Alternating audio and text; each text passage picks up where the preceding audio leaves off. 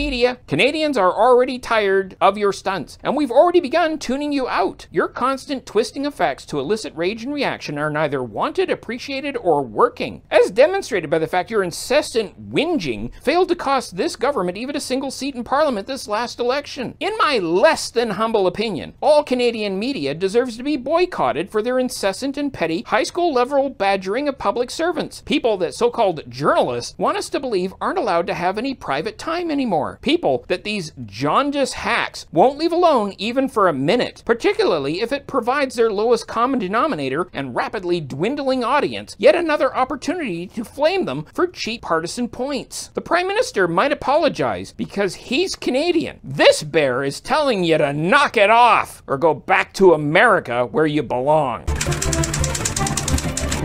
On this day in 1383, the male line of the Portuguese House of Burgundy became extinct with the death of King Fernando, leaving only his daughter Beatrice. Rival claimants began a period of civil war and disorder. Stop. I'm not dealing with another Disney lawsuit. It's also Caps Lock Day, International Stuttering Awareness Day, Nut Day, and Smart is Cool Day. Nerd. And that's today's Duza Bear Digest. See you tomorrow.